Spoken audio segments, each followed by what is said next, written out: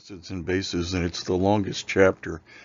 So I'm going to go through these slides kind of expeditiously to try to get through in reasonable amount of time. It's still going to be longer than the usual chapters. So I'm going to go through the credits kind of quickly. Mainly that's just going to be Brown and LeMay's chemistry and Zumdahl's chemistry. So I'm not trying to rush through this and leave you behind. This is important material and you'll want to be sure that you get it because we'll build on it for the rest of the class basically. But at the same time, there are so many slides. Like even after I went through and culled out about 30 or 40 slides, there are still like 130 slides that we need to go through. A lot of them I'm going to just kind of skim through, but nevertheless we have a lot. So let's go ahead and get going on this. So I'm going to go on and click next, next, next. And just to say that the commentary is provided by myself. Here are the big deals for this chapter. Acid-base dissociation constants. You don't really understand what a lot of this is right now. So rather than to read this whole list, I'm going to just go ahead and go on and we'll see them as we get to them. So first of all, acids and bases originally were defined by a guy named Arrhenius. He said that acids produce H plus and bases produce OH minus. Later on, they decided to refine that and say that, and if you think about it for a moment, and I don't have time to discuss this, but H plus is just the same thing as a hydrogen without its electron, which means it's actually just a proton, right? So Bronsted-Lowry came along later on and said that acids are proton donors and bases are proton acceptors. And then, that's two different theories of acid-base, and this is the one here that we're actually going to use.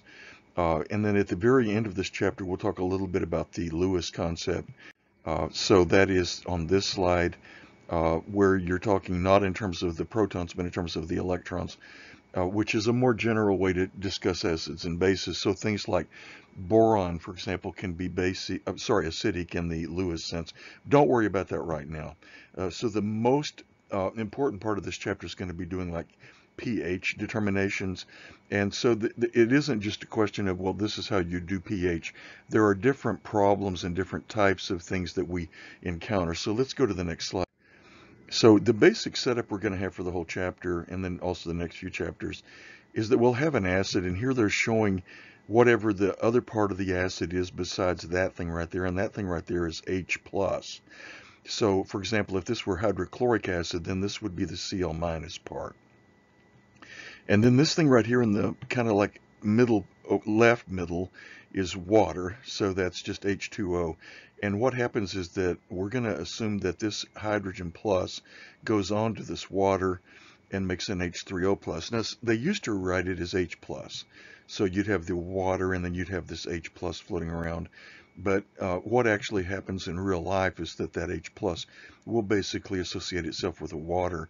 And so you'll end up with something like that, which is H3O plus. And that's called hydronium ion.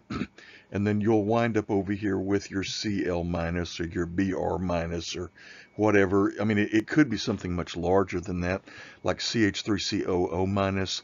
But that's called your conjugate base. So just in other words, you start off with an acid that's a complete acid like HA or like HCl, H2SO4 or whatever, and then when it donates its proton, everything that's left over is called its conjugate base. Okay, and then for your base, which in this case is water, and we're going to see that water can act as an acid or a base, then when it accepts a proton and acts as a base, it's whatever it becomes is called the conjugate acid of that base. Next slide. So again, I apologize, but I'm going to be going a little faster than usual. So we have to distinguish between strong acids and weak acids, and that's one of the key points of this chapter. So we have to do problems that involve strong acids differently than we do weak acids. And so we have to know which acids are strong and which are weak, and it turns out that the easiest way to do that is just to memorize the ones that are strong. And there are 7 of those, and then we'll also have to do the same thing for bases later. So there are 7 strong acids. You'll just have to memorize those, and it won't be on your formula sheet. So in order to do a problem, you'll first have to identify whether this is strong or weak acid. For a strong acid, we're going to consider that the thing completely dissociates. So it says here the ionization equilibrium lies far to the right, which I just drew right through that. But anyway, And then it also has another statement that we need to remember. When you have a strong acid, the conjugate base that it produces after it reacts will be weak. So just think of it like whatever it is, it will produce the opposite. If it's a weak acid, which we'll talk about later, it will produce a strong conjugate base, and vice versa. And that's also written down here. For a weak acid, we're going to consider that the equilibrium lies far to the left, and that would be an example like acetic acid, which is the main ingredient in vinegar. So that barely dissociates. So most of it will stay as CH3COOH, and only a little bit of it will actually dissociate. So we consider that equilibrium to lie far to the left. Next slide. Here it is in picture form. So on the left, we have the strong acid where we start off with a concentration of HA, and we end up after it dissociates with a concentration of H+. That's just about the same as the original concentration of the HA, so we just assume they're the same. So that's why we have to know whether it's a strong acid or a weak acid, because if it's a strong acid, we're just going to assume that it completely dissociates. So let me just list them for you right now. Some of them you already know. So hydrochloric HCl, hydrobromic, hydroiodic, and then let's see, nitric acid HNO3, sulfuric acid H2SO4, and then the two you may not know would be chloric and perchloric. That's HClO3 and HClO4. So you'll want to just remember those. And then if it isn't one of those seven, you just assume that it's going to be a weak acid, and it's going to behave in this way, where you start off with a certain concentration of your acid, but you're not producing that amount of H+, you're just producing that little tiny amount of H+. So we have to do problems with weak acids differently. Let's go to the next slide. We talked before about this constant, equilibrium constant, which we called K. It's sometimes written K with a subscript EQ for equilibrium. And then we said that we were going to start off by saying that we have a Kc for concentration and a Kp for pressure. Now, in this chapter, we're going to come up with a couple of more, actually three more. Ka, which we see here, which is an equilibrium constant where you're dealing with a specific kind of an acid-base reaction where you're reacting a weak acid with water. And it has to be exactly that way, and we'll see many examples of that. But you'll want to be sure that you remember that for the test, because you may have to write it out. Then there's also a Kb expression, where you have the same thing as what we're going to talk about for acids. We'll talk about that later, and it's a little different, and it may be a little confusing.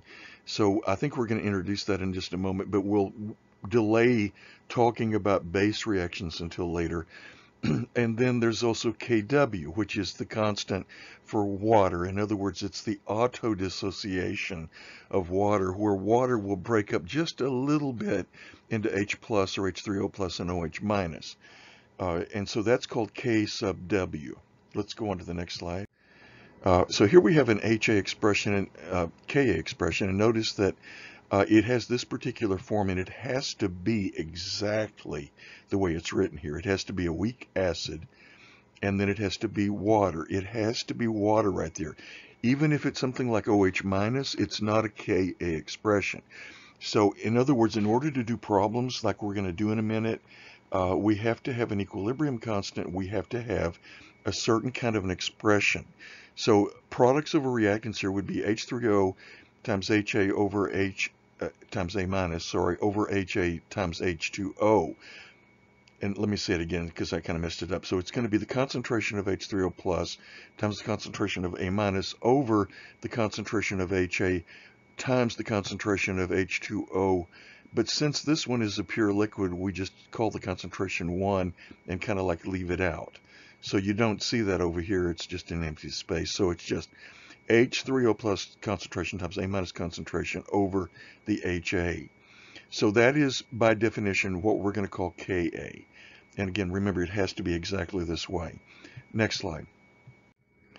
For Kb, we're going to introduce it now, but we're not going to really do any problems with it right now. We'll wait till later. I mean, we'll do some simple problems, but not actual, like the longer problems. So this is when you have a base reaction, like, for example, with NH3. NH3 is ammonia, and that is a weak base.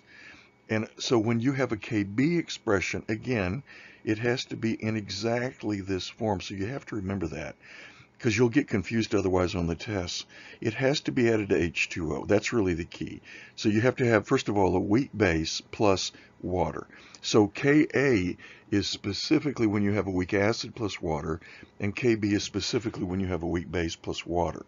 So for a base like NH3, you would add H plus coming off of the water. So this one's going in the other direction, which is why I try to avoid talking about it too much at the beginning of this chapter, because it can be confusing. But what happens is that water can act either as an acid or a base, and here it's actually acting as the acid, whereas in the previous example it was acting as the base, right? So we call something like that amphoteric.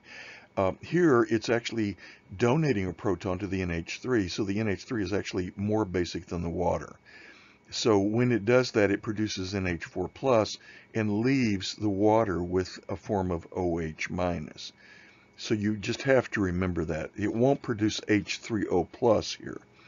The equilibrium expression would be this concentration times this concentration over this concentration, where again, we're going to just leave out the water. Next slide. So for strong acids, the main thing you need to remember is that the Ka will be very large. Let me come back to that. And for a weak acid, Ka will be small. Now, in fact, we don't even really talk about Ka values for strong acids because, for example, for HCl, it's basically infinite. And so usually we just assume that it's completely dissociated, which means we don't even really worry about Kas for strong acids. You could do the calculation. There's one of the strong acids that we mentioned, the chloric one, the HClO3. You actually can do a Ka for that one. So in that case, you would have the HClO3 plus water. So you would do it like you do the weak acids, and you would get about 1 for your K value there. The other ones are very large. So because the HClO3 one is not as large as the other one, some books don't consider it to be a strong acid, but we're going to consider it to be a strong acid, and we're going to consider it that it will completely dissociate. And then I'll let you pause this video if you want to and read the rest of this on your own, but we've already talked about this. One of the key points here, actually let's spend just a few more seconds. We're going to assume for a strong acid that whatever the concentration of the original acid was, that it's going to be the same as the H3O plus concentration. For a weak acid, we're not going to do that. So that means that we're going to basically assume for weak acids that the acid basically stays in the form of the weak acid, like CH3COOH, and it will stay that way. So for example, if you put it in water, you're going to have just those two things. You're going to have the CH3COOH in water. Also, we want to compare the base that's produced when these things donate their protons and compare it with water. So if we put water in the middle, let me just write an H for H2O. If we put that in the middle, then we're going to have that is actually going to be less basic than the A from a weak acid. So in other words, the A minus from a weak acid will be stronger as a base than water. But water will be a stronger base than the conjugate base from a strong acid. And that goes back to what we said before. A strong acid will have a weak conjugate base. So this one is from a strong acid and the other one is from a weak acid. And they're not going to be the same structure. They're both written as A minus, but they're not going to be the same. So an A minus from a weak acid would be something like CH3COO minus, whereas from a strong acid it would be something like Cl minus. So the Cl minus will be less basic than water. It'll be a very weak base, whereas the CH3COO minus will actually be stronger as far as its base properties than water. Next slide. So water, as we said, is amphoteric. It can be either an acid or a base. And then also, as we've already mentioned, when you just have pure water, it auto-dissociates to a very small extent. So a little bit of the water will always break up into H plus or H3O plus and OH minus. And when you multiply those two concentrations, you get this number right here, and you'll want to remember this number. So it's 1 times 10 to the minus 14th.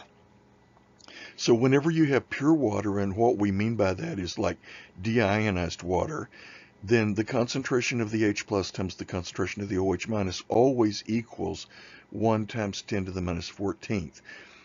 We're going to do a derivative of this, a derivation of this later, which I'll probably go through very quickly, where we're going to like convert these to the pH and pOH scale.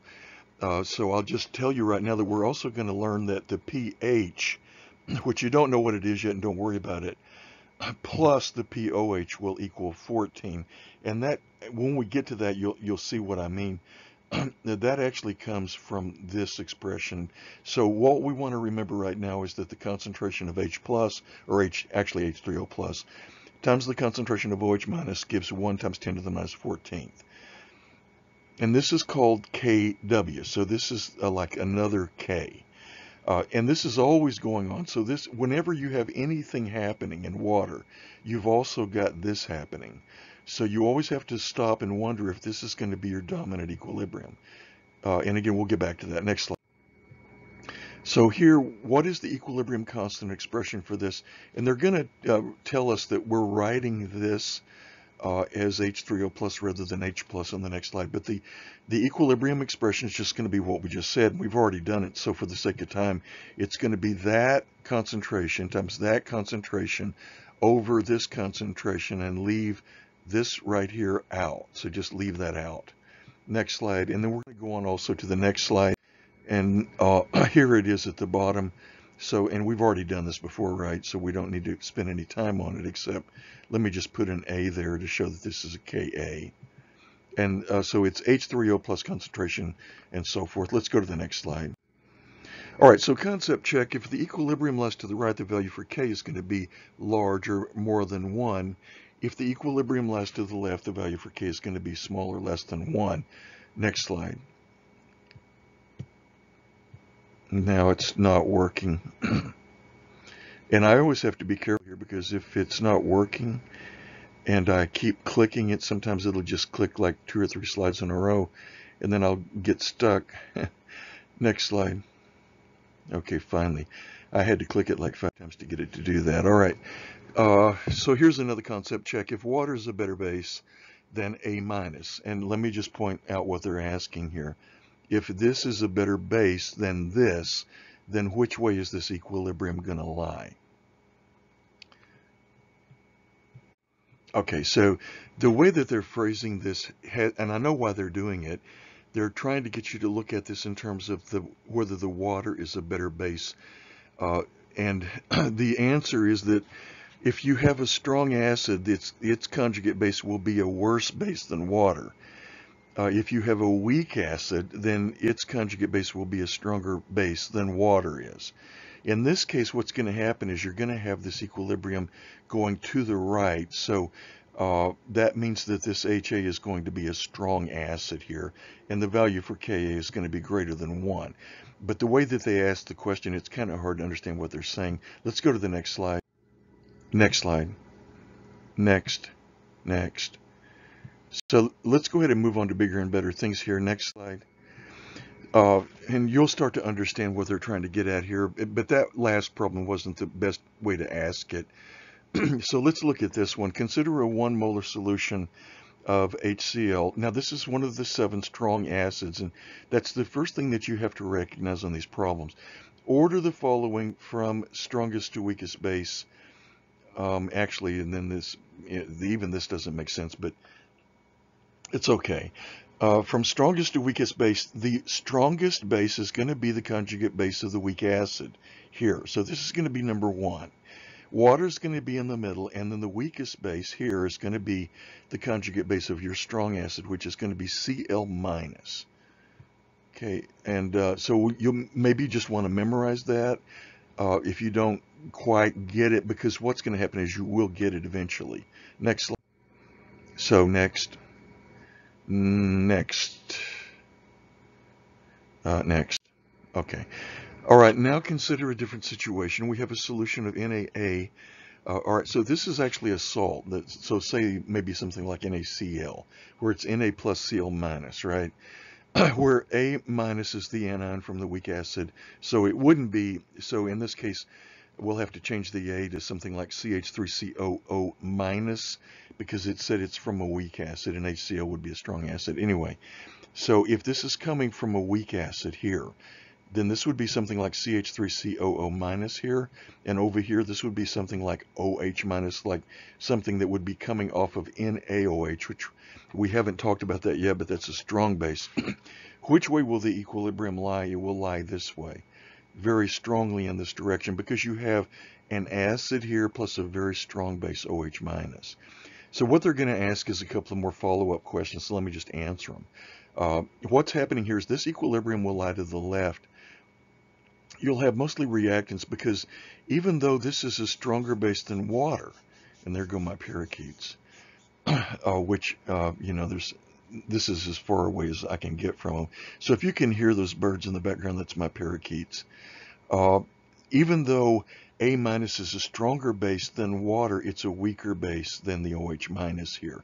So like the ranking would be that the strongest base, if you want to write this down or make a note of it and you want to remember it, so let's start off by saying that the conjugate base of a weak acid is a stronger base than water, but it's a weaker base than OH minus. So in other words, what we're saying is if we're looking at all these things in terms of their relative strengths, the OH minus will always be the strongest base.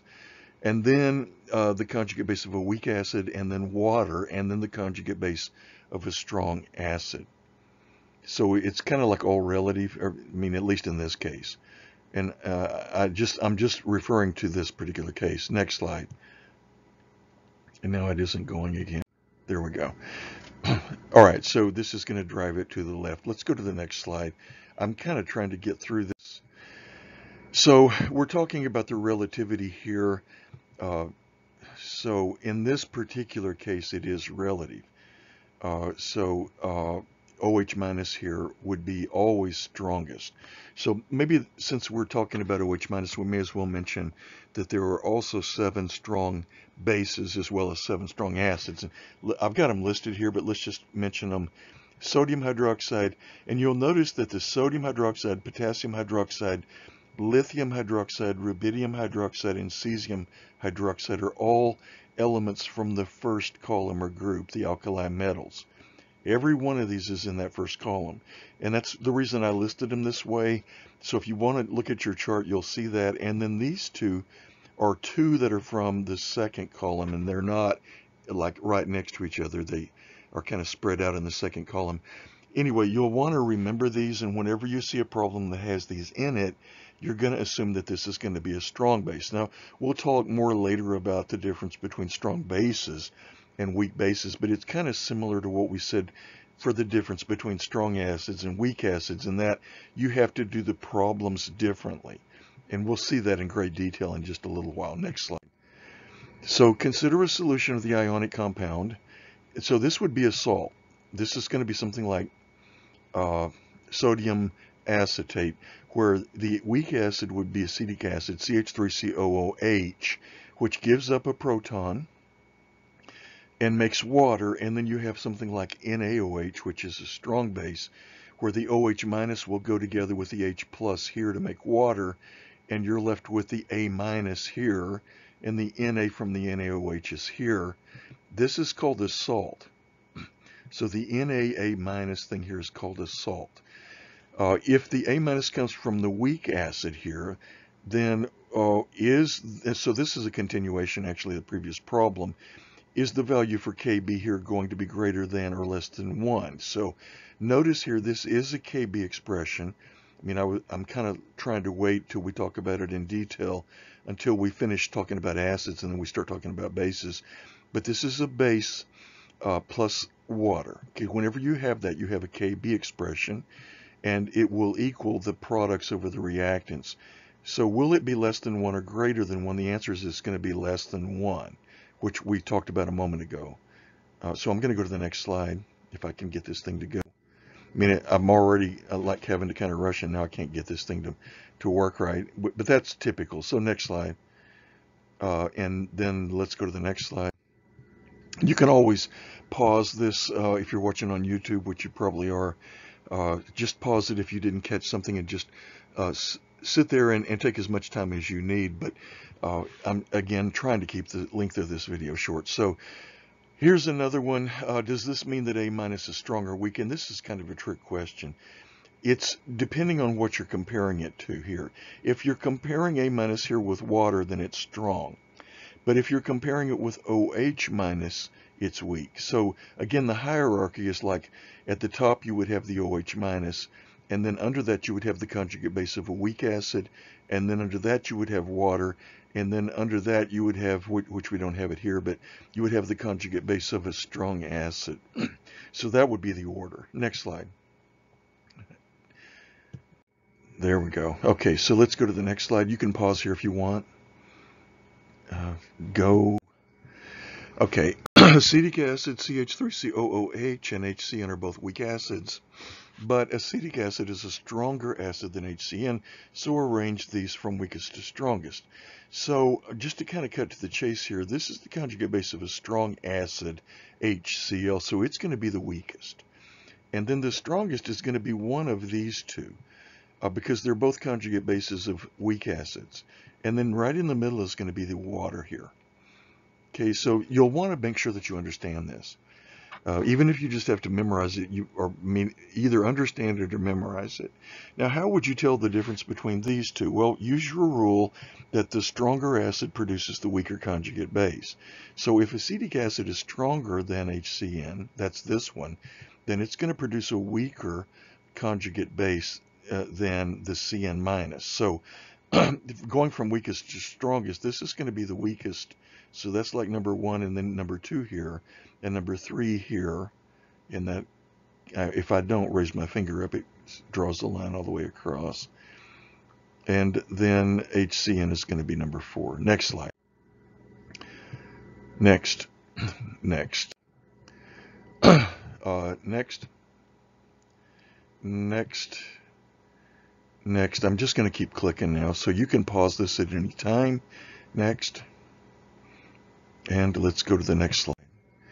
Discuss whether the value of K equilibrium for this equilibrium. Now notice here we don't have this expression as a Ka or Kb because we would have to have a weak acid plus water, right?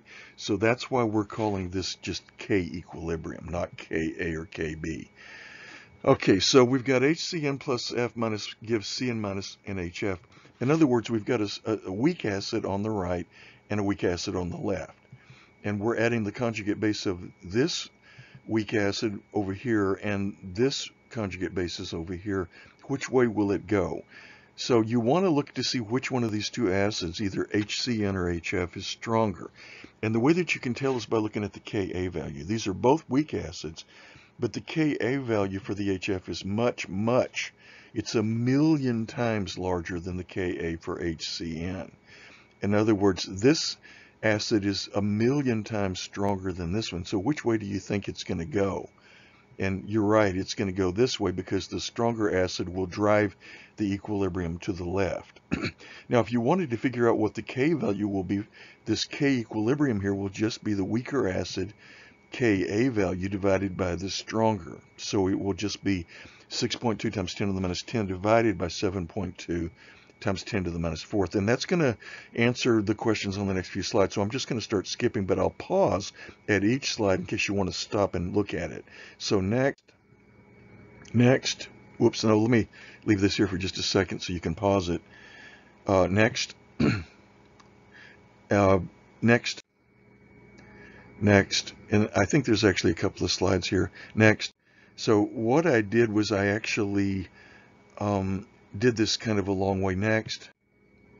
So I did it kind of a long way. All you have to remember is divide the weaker Ka by the stronger Ka, and that will give you the same answer that you would get if you did it the way I did it here. I just did it here so that people that were interested could see how you would do it, like theoretically. Next slide.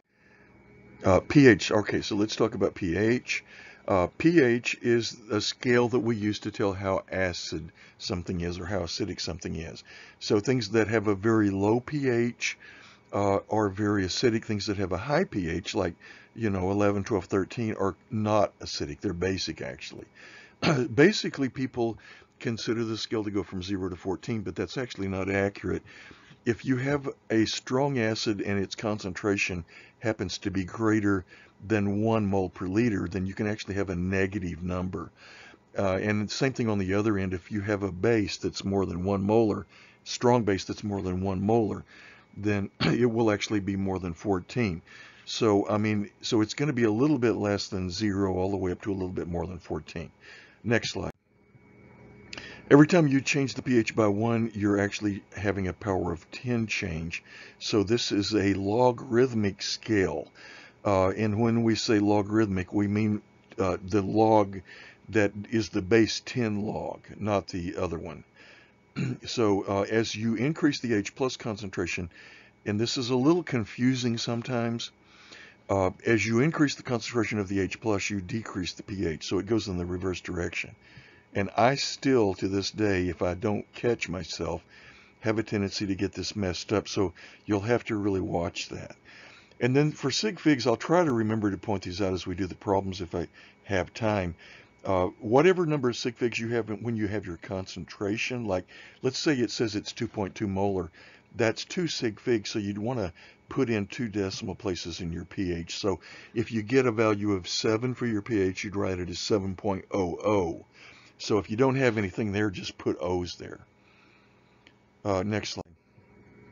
So if the pH is 7, we say it's neutral. If it's more than 7, it's basic. Again, it's easy to get this confused. And if it's less than 7, it's acidic. Next. And this is a slide that's showing a scale of different things that you may be familiar with, like black coffee here is down in the acidic area. Baking soda is up in the basic area. Ammonia is way up in the basic area. So you can look at, and here's 1 molar NaOH. Notice it has a pH of 14. 1 molar HCl has a pH here of 0. Battery acid is just above HCl. Stomach acid is a little bit above that. Okay, so let's go to the next slide. You can look at that if you want. So find the pH for each of the following solutions. So what you do to get the pH, the P there stands for minus the log, and it's the base 10 log. So in other words, the log, for example, of this number right here is just minus 4. It's the number that the 10 is raised to. We call that the log. So the log of 1 times 10 to the minus 4th is minus 4. The pH would be minus the log of the number. So it would be minus a minus 4, so it would be plus 4. And we have 2 sig figs there, so we want to write it as 4.00, which I'm not going to write all these out because it takes too long, and plus you can't read it anyway. So yeah, it would be minus a minus 4, which is plus 4. So the pH here would be 4. And then for this one, notice you have to watch it because they gave you OH minus. So we'll go to the next slide actually and look at this. This is 4 times 10 to the minus second. So I'm just going to give you a ballpark way to do this.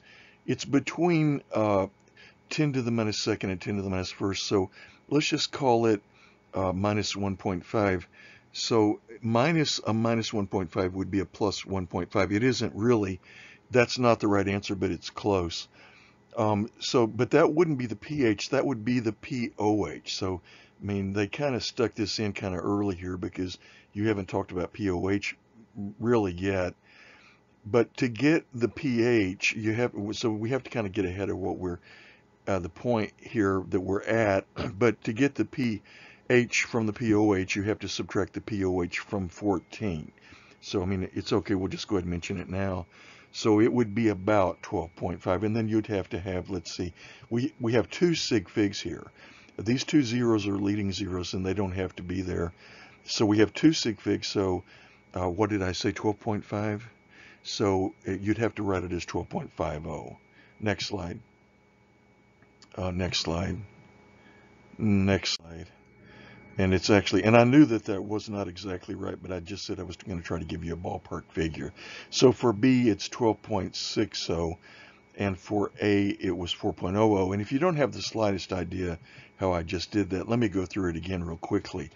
So for the first one, we're trying to find the pH if the concentration is 1 times 10 to the minus 4th molar. So here's the deal. Just type in 1 times 10 to the minus 4th into your calculator and take the base 10 log of that. I mean, if you can't just look at it, which maybe you can't, and that's okay. And you should get minus 4. And then what you want to do is you want to take the negative of that. So it would be minus a minus 4, which is plus 4. So if you write it as plus 4, I'll probably give you credit for it. Technically, you're supposed to write it as 4.00 because you're supposed to have 2 decimal places. Now for this one, what we have here is a concentration of, where is it? Okay, I see what I did here. So we started off by saying here that Kw is the, well, let's skip that. So the concentration here was 0.04 molar. So there's a couple of different ways you can do all of these problems, and I'm usually just going to show you one way. So the way that I did it here was I said, okay, if Kw has to be 1 times 10 to the minus 14th, and if I know the concentration of the OH minus is 0.04 molar, then if I divide 1 times 10 to the minus 14th by 0.04, that will actually give me the concentration of the H+. So that's what I did. So I actually did it differently than the way I said before. And then I took this number, and then what you would do is just type that number right there into your calculator and take the base 10 log. Now, you don't want to do the LN, the natural log. Okay, so when you do that, then whatever number you get out of that, you take the negative of that. That's what this negative is right here and right here. And so when you do that, you should get, initially you should get minus 12.60, which you would then change and make it plus 12.60. And if it doesn't have the 0 there, you have to put it in. And again, that's because you've got 2 sig figs here, and that's these two numbers right here, the 4 and the O after the 4. So because you have 2 sig figs, you want to put in 2 decimal places. So if you don't already have them, then you have to put in a 0. And if you have more than that, you have to round back. Next slide. All right, for a problem like this, you have to do it differently. So it says the pH of a solution is 5.85, so what's the H+ concentration? So what you have to do for a problem like this is you have to work backwards. And so because we did it before by taking the log, we call this going in reverse thing the anti-log. And the way that you do it is you just raise 10 to the power that they gave you for the pH, but it has to be minus that. So you write it as 10 to the minus 5.85, and that's your answer. And you could actually leave it that way, but you should actually go ahead and take your calculator and type in 10 raised to the minus 5.85 power and see what you get. Next slide.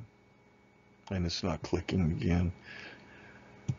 Go. Okay, so 10 raised to the minus 5.85 power, which is what we just said. So if you put that into your calculator, you should get 1.4 times 10 to the minus 6th.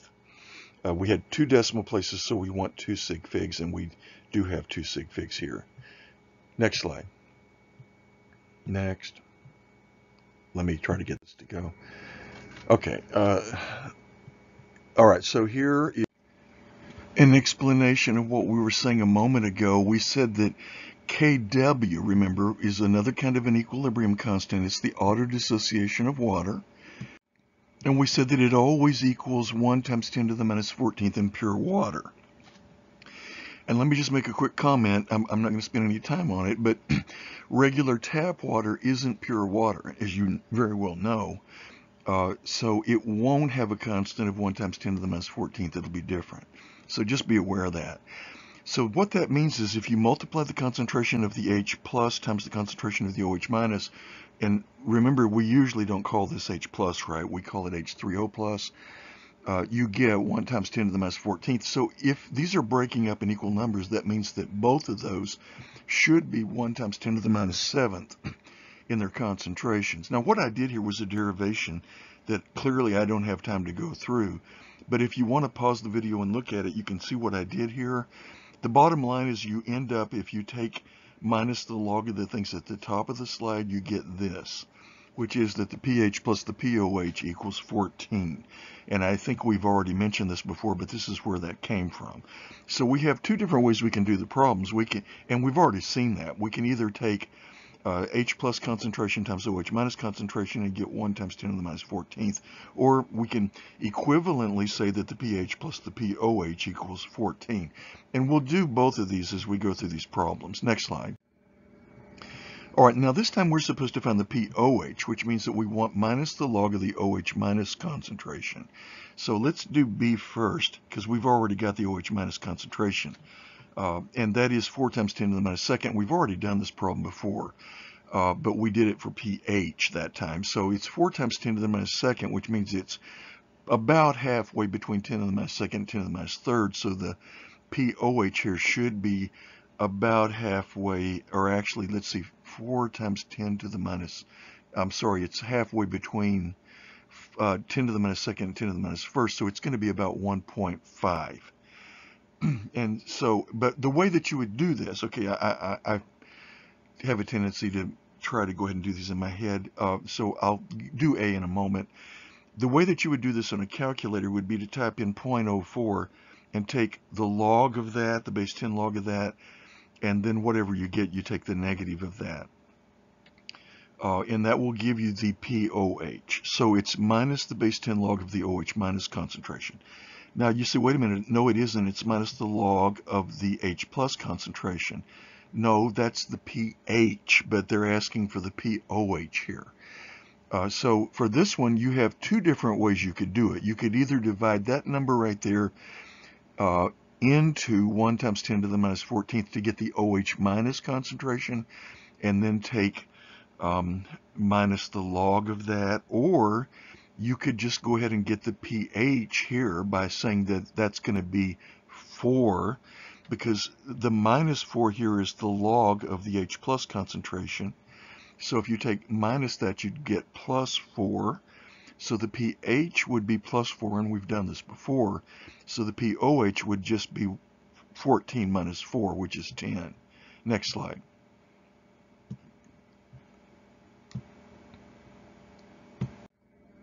Okay, so the answer to the first one is 10. And here you can pause this and look at it if you want. And the answer to the second part is 1.4.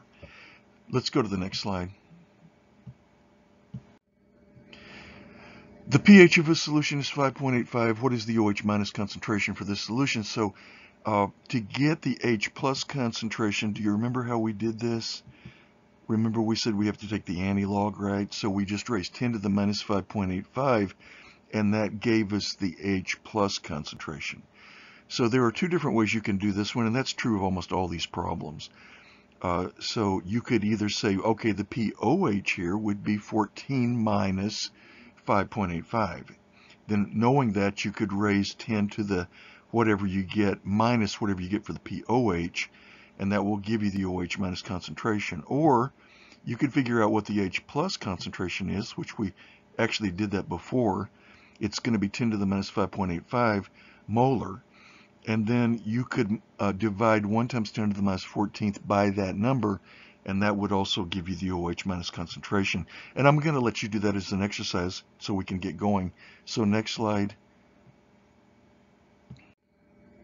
And your answer that you should get would be 7.1 times 10 to the minus 9th molar. Next slide. I think it's because it's so humid. Okay, so let's go on to some actual acid-base problems. So they're going to tell you here some steps you can take. I'm going to go on to the next slide, and we'll do the steps that they just mentioned in that other slide as we do these. So we have an aqueous solution of 2 times 10 to the minus 3rd molar.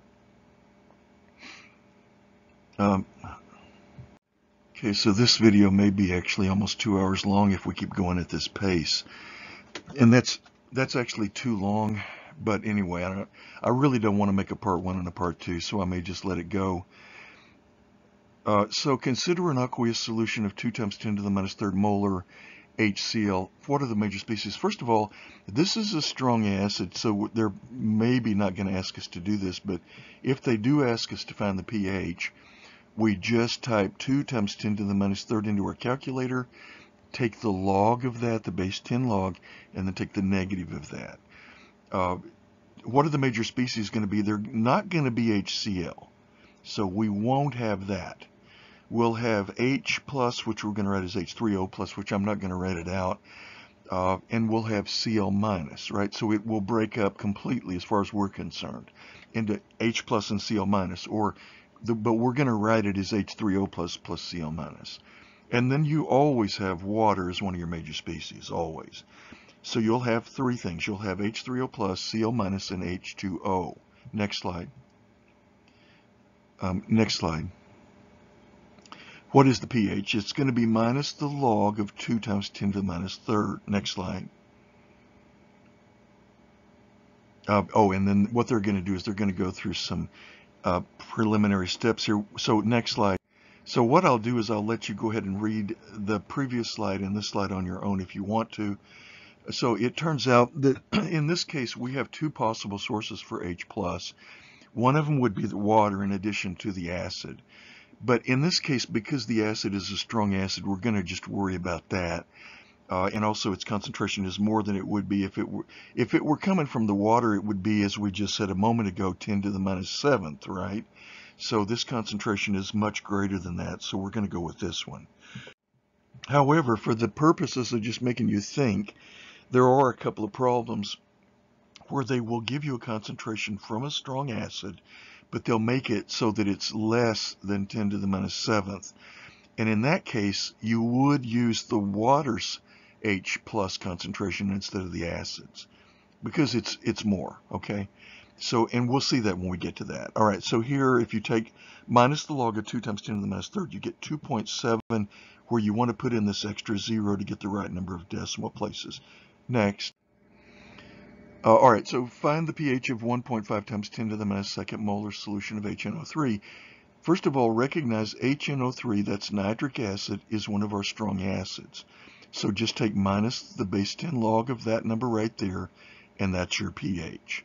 And notice that this is greater than 10 to the minus 7th. Again, just to tell you why I said that last thing, because if this number right here, for example, was, say, 10 to minus 11, that's actually less H plus coming from there than it would just be coming from the water. So in that kind of a case, you would use the pH of the water, and the pH of the water is just going to be 7. Next slide. So we'll have the H plus, the NO3, whoops, didn't underline, NO3 minus, and that these two things are coming from the HNO3. And then we'll have water, and then next slide. So I'm going to go ahead and let you read this on your own, and I'm going to go to the next slide. And our answer is going to be down here at the bottom, 1.82. And all that is just minus the base 10 log of the number that we were given for the concentration. So let me just repeat what I said earlier. If it's a strong acid, which it is in this case, then whatever the concentration of the acid is, you just assume that that's going to be the concentration of H+. So really, these are easy problems. It's the ones where you have a weak acid that become more difficult. Next slide. All right, now here's our trick question where they're giving us a strong acid, so your initial temptation is going to be to take minus the base 10 log of 1.5 times 10 to the minus 11th, but that would be wrong because they give us a concentration of this strong acid that is less than the concentration of the H plus that's already in the water from the auto-dissociation of water. So use the auto-dissociation of water in this case. And that's really the reason why they've been leading up to this by saying, first of all, recognize that you've always got that KW dissociation going on in the background. So the pH here is just going to be 7, and then however many decimal places you need after it, which I think would be 2. So you can see how hard it is for me to write with this bloody thing. So it would actually be 7.00. And I'm writing 2 zeros here because there are 2 sig figs here. Next slide. Now it isn't changing. Next. And it isn't changing again. One more time. There we go.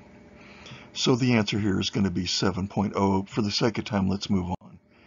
Weak acids. Okay, so before we get started on these are harder. You can't just do them by typing in a number into your calculator. You have to do what's called an ICE table, which we've already talked about in the previous chapter, right? So at least you already know what they are. So we have to use ICE tables to do problems to find the pH of weak acids.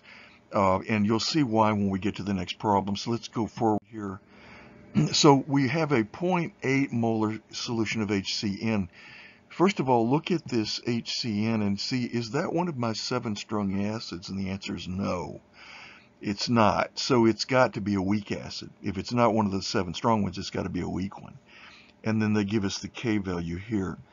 They tell us here that the original concentration is 0.8, but we can't assume that the concentration of H plus here will be a 0.8 as we were doing before with the strong acids, because this isn't a strong acid, so it won't break up very much. So the way we have to do this is we have to set up an ice table, and I'm going to go ahead and just go on to the next slide, and we'll look at this. So for a weak acid, your major species won't be H plus Cn minus an H2O, and you have to remember that. It will be HCN, and it's not dissociated. Only a little bit of this stuff right here is going to dissociate. And then always, as we mentioned before, you always have water. So the major species will be the said HCnH2O. And the primary equilibrium will be a Ka expression, and that's what we're going to use for our ice table to write across the top. Let's go to the next slide. So again, we have both equilibria present, where we have the one that we just mentioned, the Ka, and then we also have the autodissociation of water. But in this particular case, the one that we care about is this one. So we're going to have the HCN and the water reacting, and it's going to produce H3O plus from where the H plus comes off the HCN and adds to the water, and that will leave us with Cn minus. Okay, let's go to the next slide. Next,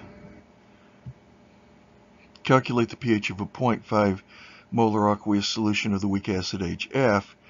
So here they're giving us the concentration. Don't just take minus the log of that, because you can't do that for weak acids. We have to do these differently. Then they give us the Ka. Let's go to the next slide. So here I've gone ahead and I've written out the equilibrium, the Ka expression. It's HF plus H2O. We always have to have H2O here.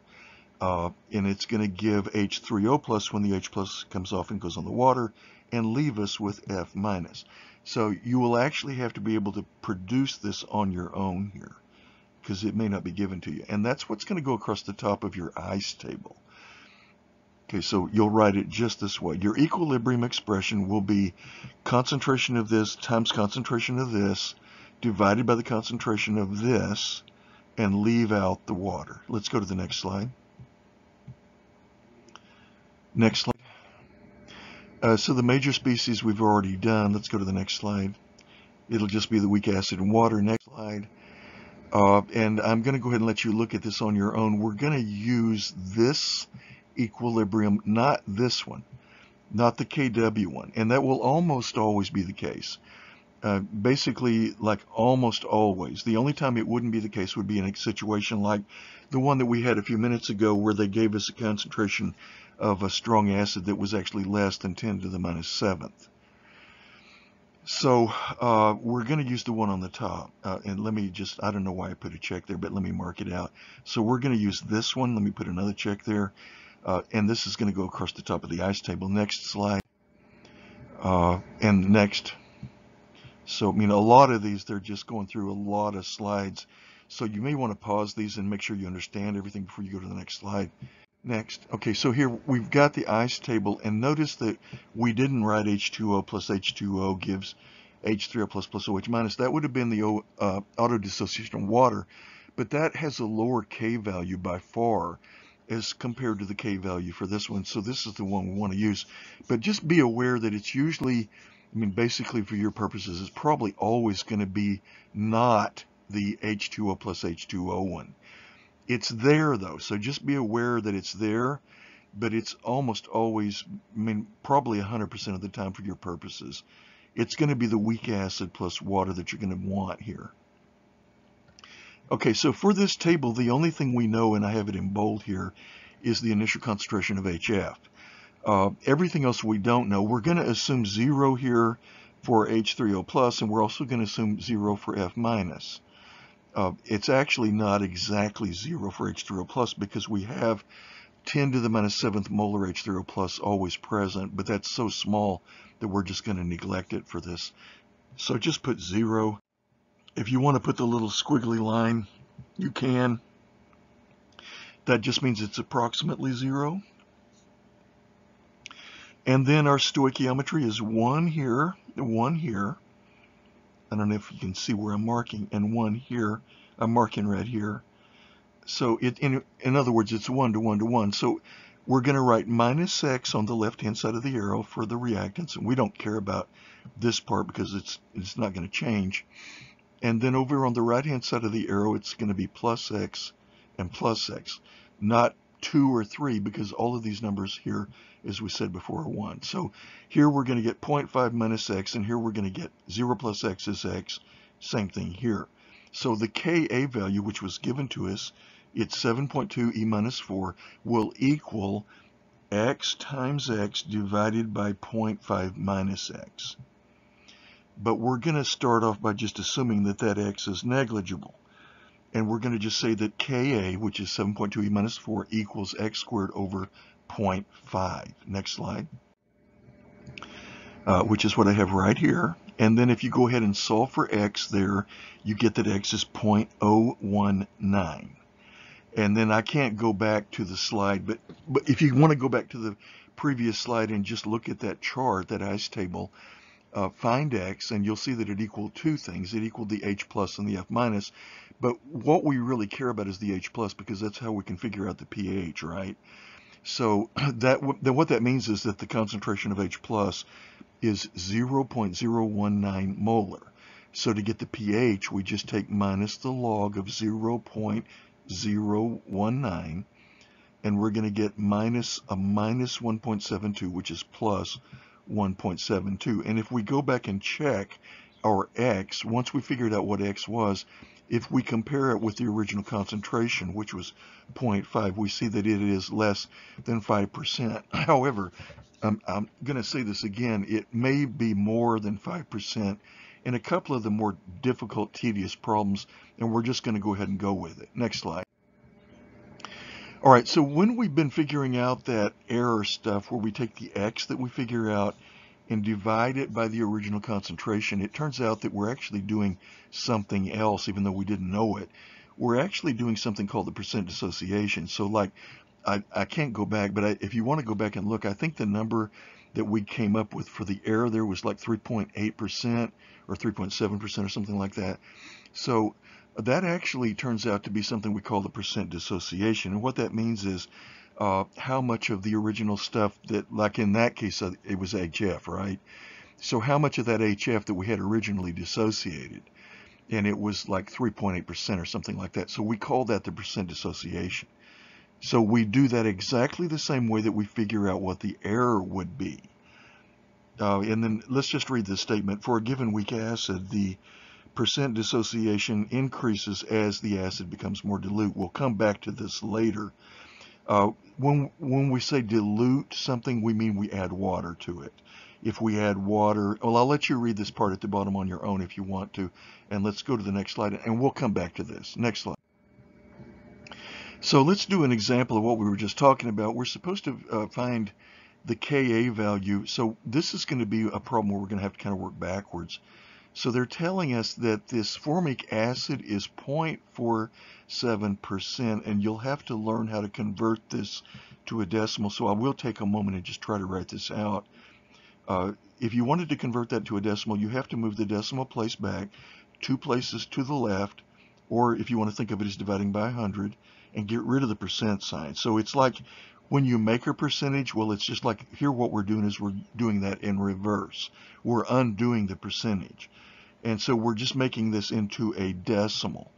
So 0.47% would be the same thing as 0.0047. All right, so the way that you have to do this kind of a problem here is you have to multiply the original concentration by your x value, and that will, not times the x, times the 0.0047 value, which is the amount of it that's going to be ionized. And then when you multiply those two things together, that will give you your x. Now here we're dealing with formic acid, and the answers are on one of the following slides. So we would have across the top HCOOH, which is formic acid. That's the stuff in ant bites that makes them sting, plus H2O, because we have to have water always, and then it's going to give us COOH minus plus H3O plus. So when we figure out this X thing, we're figuring out the concentration of the H3O plus. And also we're figuring out what X is. So to get the Ka value, let's go ahead and go to the next slide, and we'll look, or maybe another slide after that next. It won't go. So here I've set it up. I'll let you pause and look at that if you want to. Next. Okay, so notice what we did was we multiplied the 8 times the 0.0047, where that 0.0047 is the decimal we got from this percentage here. So let me draw an arrow there. And when we multiplied those together, we got the 0.038 here, which we're going to put in where the X was here.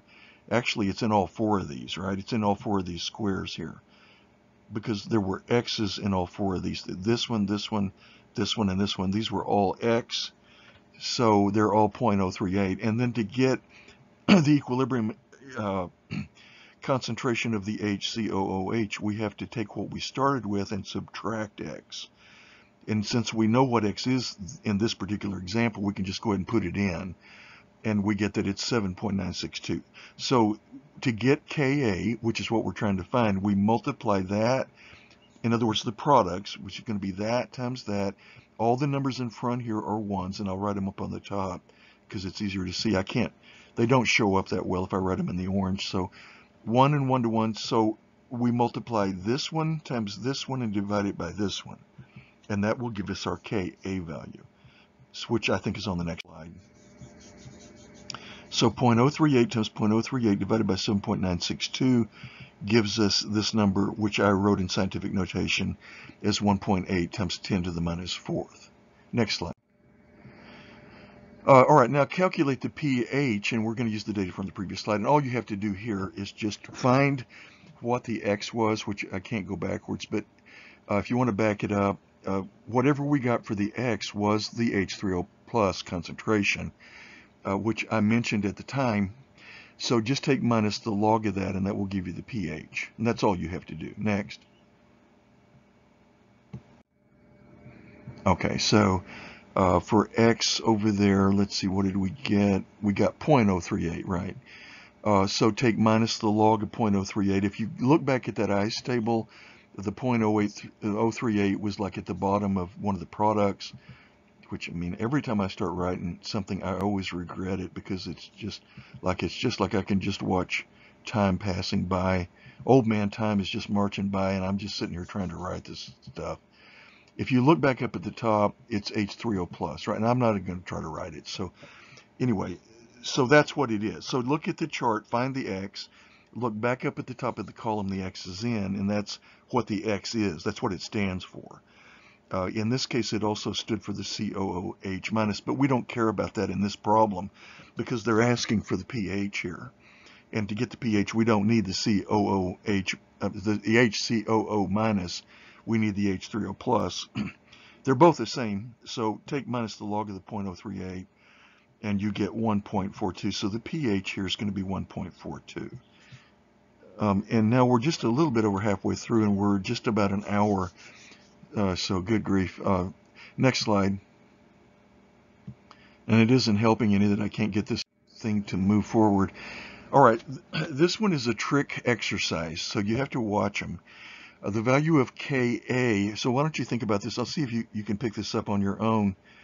For 4 molar formic acid should be higher than, lower than, or the same as the value of Ka for 8 molar. So watch this one. It's going to be, and I mean, if you haven't figured it out by now, you probably won't. It's going to be the same, because remember we said that K values are constant. That's why they're called K, right? The only thing that can change a constant is what? You remember from the last chapter? If you change the temperature.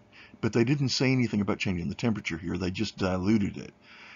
So it was originally 8 molar, and they added enough water to make it drop down to 4 molar. 4 molar is less concentrated. Next slide. So it's going to be the same as, next slide. Okay, next slide. Now for the next one, they're going to say the percent ionization of a diluted solution, and that should be higher than the percent ionization of the original, because when you add water, you're adding a reactant which drives the equilibrium to the right. That means more of it is going to ionize. So the answer here is going to be higher than. Let's go to the next slide. This is helping a little bit because it's getting us through some of these slides. So you can pause here and read what I just said there, and I'm going to go to the next slide and then the next one. And then also, this is important. I'm trying to stand up while I talk. Even though we have an increase in the percent ionization, we also added more water. And the net result of that, which is not really something you would be able to think about in your mind and just come to this conclusion, but it actually turns out that we wind up with it being more dilute. Because even though we ionized more of the H3O plus, we also added more water. So it turns out that the concentration of the H3O plus is going to be lower than it was before. So the pH will be higher. And again, this is one of those situations where you have to be careful. If you have a higher increase in H plus, the pH would be lower. In this case, we have a lower concentration of H plus, so the pH will be higher. And it's easier just to remember that everything is going to be higher here. So the percent ionization will be higher, and also the pH will be higher. Next slide. So I can see what I'm going to have to do is I'm going to get to a certain point where we're going to get to some theoretical stuff.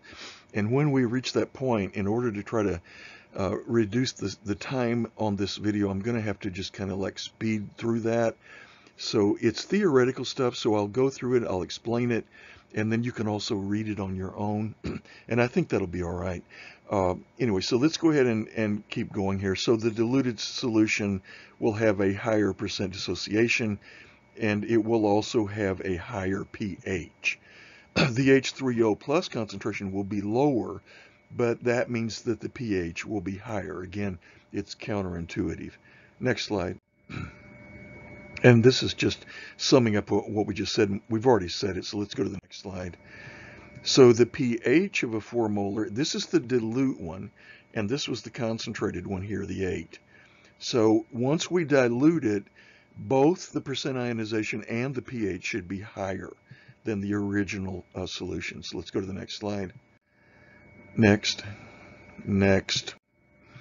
Calculate the percent ionization of a 4 molar formic acid solution in water. The Ka is 1.80 minus 4. All right, so what are we going to do here? What we're going to have to do is go through the problem starting with 4 molar. We'll have to write out our equilibrium, and we'll also have to set up the equilibrium expression, and then we'll want to write the equilibrium across the top. And we'll have to solve for x and then divide that by the original concentration of 4. So this is going to be a little bit complicated, but it's not difficult. It's just you'll get to the point where you can do it just automatically.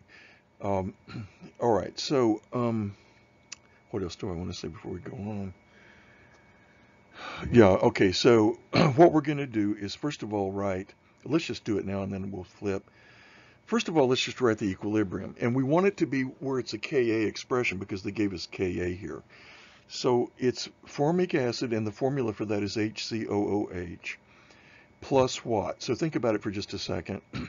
We always have to add what to get Ka or Kb expressions? Water. Excuse me. So it would be HCOOH plus water, and it's going to produce H3O plus HCOO minus. Now you also have the auto dissociation of water going on, which is another equilibrium, which we're not going to write across the top of the ice table because its constant is 10 to the minus 14th. And I mean, I don't know what the constant is here. Well, yes, I do, because they give it to us. It's 1.8 times 10 to the minus 4th. That's like 10 to the 10th times larger than Kw. So we're going to write this one across the top of our ice table, the one that I just said. So at that point, what we'll do is we'll write 4, so like here's our ice table, and so we write what I just said across the top, And then right here for the initial concentration of the formic acid, you'll write 4, and that's all you know right now. So just assume over here on the other side, here's your arrows, and then assume that over here on the other side of these arrows, you've got zeros here because they don't tell us anything differently. And then what's our stoichiometry? It's going to be 1 to 1 to 1, so just you'll have minus x here, and then you'll have plus x here, and plus x here, so you'll wind up with x and x down here at the bottoms for your H3O plus and your HCOO minus. And over here you'll have 4 minus x. So let's go to the next slide and look at it. Go. Try it again. Wow. I mean, it's always a little bit stubborn, but today it's being particularly stubborn, and I'm wondering if it's because it's so humid. Because we just got a torrential rain last night here in College Station. Anyway, so we got this by just adding what they gave us in the problem statement to water and figured out, and let me just go through this in case you're still not quite catching this. The H plus will come off of your acid and go on the water and produce H3O plus over here. And that will leave you with HCOO minus, which we write over here. Now, we could have written the auto-dissociation of water across here, and it would have been wrong, because the constant for that, again, is 10 to the minus 14th, where the constant for this one is much, much, much larger. It's 10 to the minus 4th. So that is the determining factor. So we write this equilibrium across the top. The only thing that we knew originally was this 4 here. But we also know that it's 1 here, 1 here, and 1 here, so 1 to 1 to 1. So every time we lose x on the left, we gain x on the right for everything. So just write, this is 4 minus x. So anyway, when you get to this point, your Ka will equal products over reactants raised to their coefficients. So it's going to be x times x over 4 minus x, and then just assume that x is negligible. The only times that really causes problems is usually if your initial concentration is really tiny, like 0.1 or something like that. So anyway, we'll see some examples of that, unfortunately. So x times x over 4 equals the Ka, which was given to you as 1.8 e minus 4. So just use this equation right here to solve for x. And that's how you'll do all these problems. And it's also how you'll do the KB problems later on, except that you have to set them up different.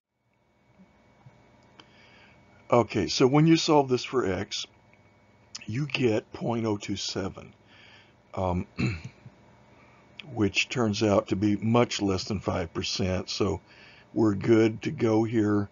And again, even if we weren't, oftentimes we'll just go ahead and go on anyway.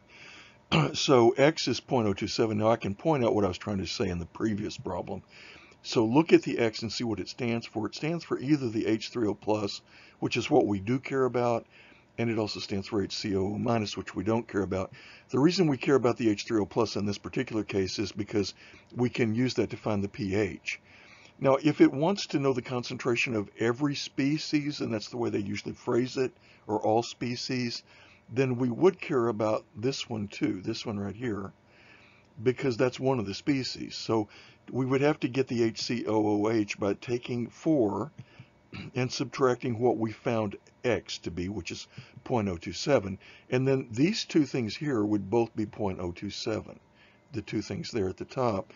And then, let's see, if you wanted to, you could also figure out the OH minus concentration by dividing 1 times 10 to the minus 14th by this number right here. That would give you the OH minus concentration, but you don't have to do that. Anyway, so when we divide this number x that we got by 4, which was the original concentration here, then we get 0.67%. Now, we did this because they asked us to find the percent dissociation, and that's the answer. However, be aware that when we do this, we also simultaneously figure out what our error was, and it's 0.67. In other words, it's less than 1%. Next slide. And then to calculate the pH, I mean, I can't go back, but just take that number that we got, which I think was 0.027, and take minus the base 10 log of that. Let's go to the next slide. And we get, so minus the base 10 log of 0.027 is 1.57. So that is the pH. Okay, so hopefully you're starting to see how these work. They're not particularly difficult, and you'll get to the point where you can do them. I mean, eventually by the time we get through chapter 17b, you'll be able to do these ice tables either just by just taking a few seconds and jotting them down, or, I mean, you may even get to the point where you can do them in your head. Next slide. Okay, let's move on to bases.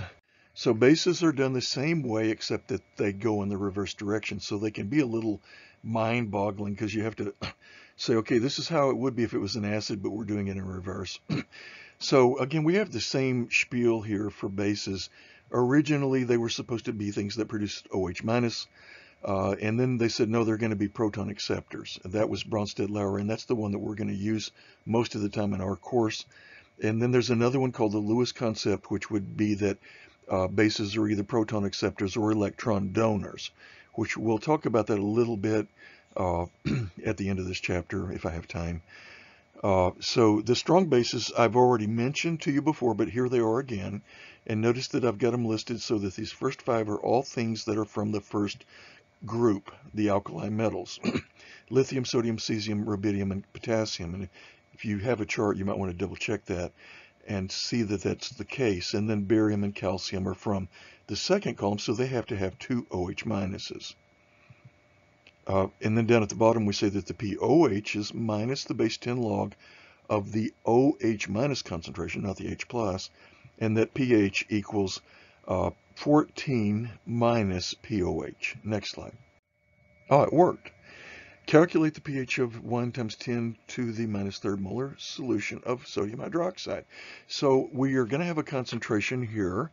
We're going to assume that the concentration of the hydroxide, or the OH minus, will be the same as the concentration of sodium hydroxide. Any ideas why? Well, the same thing as with the strong acids. We're going to assume that the sodium hydroxide will completely dissociate. So if the original sodium hydroxide was mixed to be 1 times 10 to the minus third molar, then we're going to assume that it will completely break up when you put it in the water to make the solution, so that the solution's concentration of hydroxide ion will also be 1 times 10 to the minus third. So if I take minus the base 10 log of 1 times 10 to the minus third, which is going to be 3, because the log there is minus 3, so minus that would be plus 3, that's going to give me the POH. So the POH would be 3 with 2 decimal places again, so 3.00.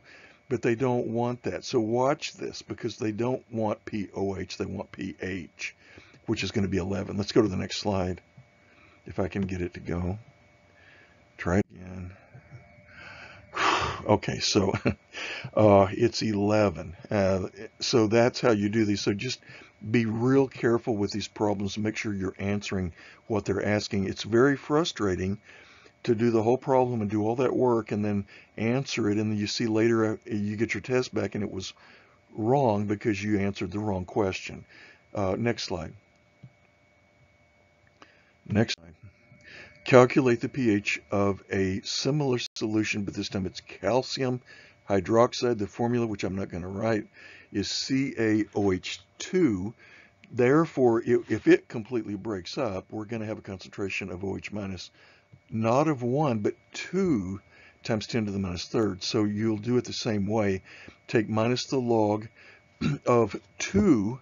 So let me just write 2 above here, because when this breaks up, it's going to produce, each one of those formula units will produce 1 calcium and 2 hydroxides. So the concentration will be 2 times 10 to the minus third. So type that number into your calculator, take minus the log of that, and let's go to the next slide and look at the answer, if I can get it to go. Well, that's frustrating. You're going to get that the POH is minus a minus 2.70, which is 2.70 plus 2.70. Again, however, that's the POH. So we're finding the concentration of hydroxide. We're taking minus the log of that. That will give us the POH. But they don't want that. They want pH. So subtract that from 14, and then you get what they do want. So if it's 2.7 for the POH, the pH, which is what they want, is going to be 14 minus 2.7, which is going to be 11.3. Okay, let's go to the next slide. So for weak bases, we do these things the same way we did for weak acids, which I've mentioned before. So for example, Cn minus, we already know that's a weak base. So if we add water to that, we have ourselves a Kb expression. And it would be set up the same way as the Kas.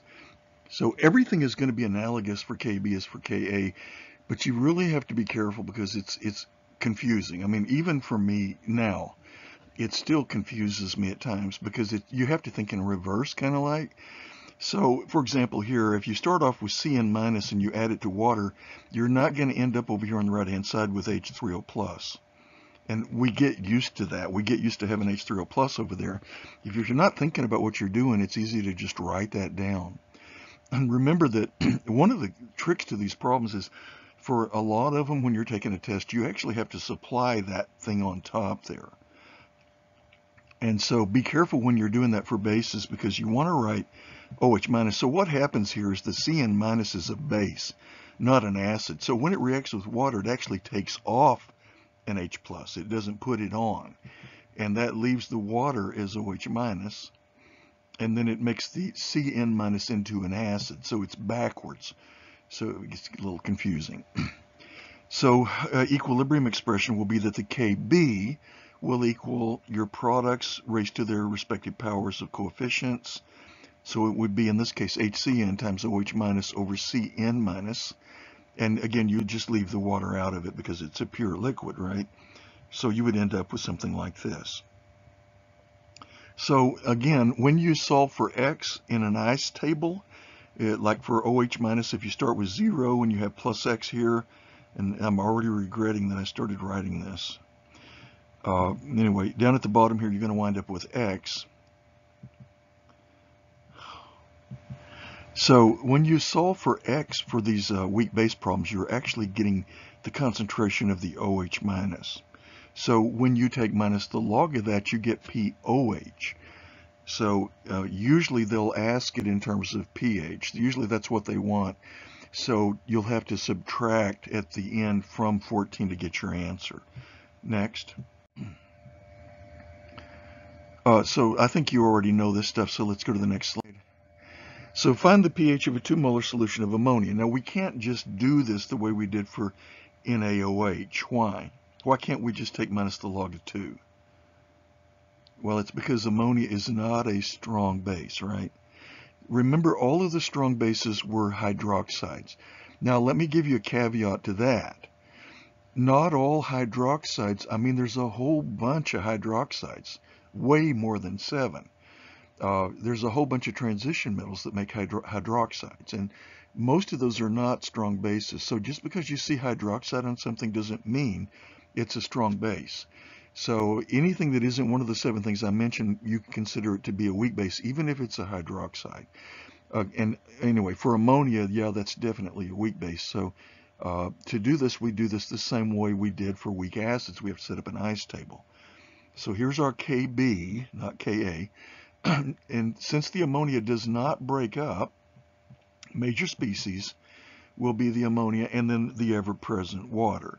So we have our equilibrium. In addition to the autodissociation of water, just want to point that out, we will have the weak base plus what? It always has to be what? It always has to be water. So that makes this a Kb expression. If that were anything but water, it would not be a Kb expression, and you could not set it equal to Kb.